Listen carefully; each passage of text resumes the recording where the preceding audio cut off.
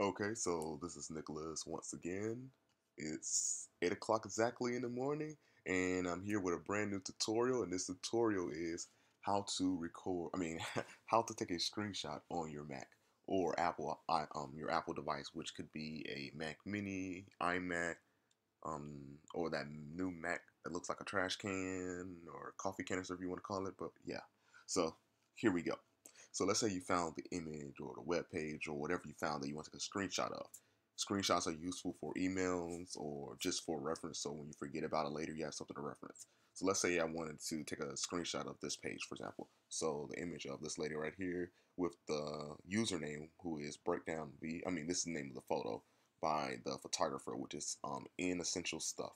So what I'm going to do is press Command Shift 4, and it's going to give me the pixel location of the cursor. So what I'm going to do is click in this corner, click one time, hold one finger down.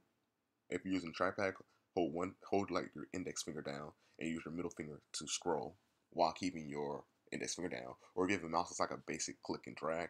And then when you're done, just let go. And when you're done, if everything is still default on your whole laptop or whatever, like you never went to settings and change where it saves, then it will end up right here on your desktop. And there we go. That's how to do a screenshot on your Mac or Apple device.